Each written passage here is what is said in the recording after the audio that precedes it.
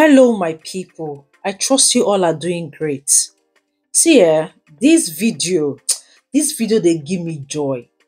I dey tell you, God dey. What God cannot do does not exist.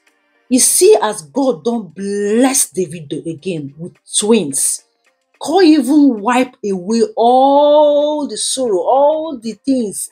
Baba God, you dey.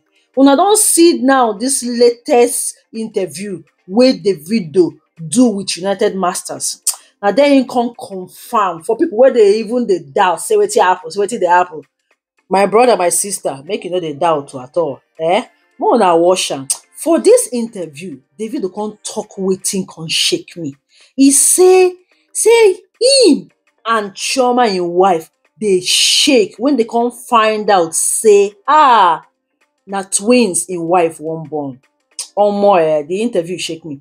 And una remember say na for October last year 2022 na im Davido and im wife come lose their pikin Ifeanyi. That healing journey no dey easy o. But I see, just see am say God don bless them, don give them double. Abeg make una watch the video, make una share una thoughts. But I know say wetin una go talk here na congratulations, because if you dey happy for person, your own no go finish. Your mind no go touch ground. Omo, make una enjoy this video, make una share am, make una dey follow this page. Na only good things dey here, abeg. It's very hard. A lot of people that those things happen to, you would never want to believe in God ever in your life. I'm telling you. You know what I'm saying? But to still have faith, and to still be able to do what I love, having a great team around me, and just focusing. You know what I'm saying? And now it's very special, man. Yeah, now we're almost at the finish line, and you know what I'm saying? It's a story that I want people to see and watch, you know? Just going through that tragedy with your son and then having twins. It's such a blessing in life, man. Now, when me and my wife found out, we were shaking like, what the fuck? Yeah. And it was in the same month. My son passed last year, October. My wife gave birth this year, October. So it's crazy. Yo.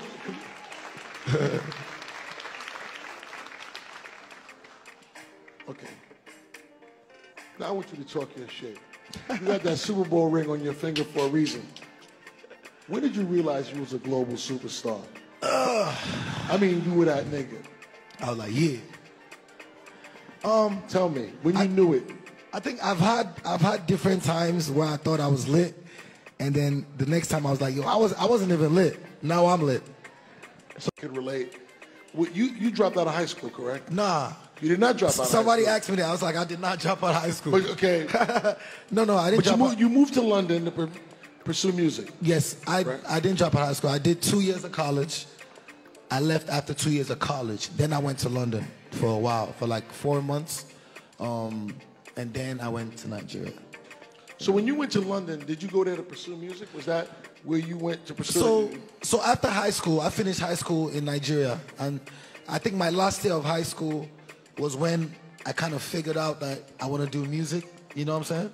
Mm-hmm. So I went to college at 16 years old. You know what I'm saying? Because in Nigeria, I think in America, you guys go to college at like 17, 18, thereabout.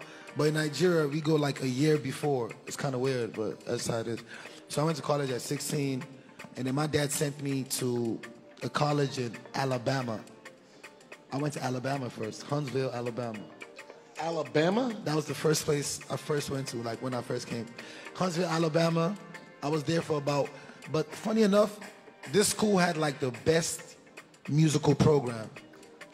You know what I'm saying? He didn't know that, but this school had like the best musical program. I think they had like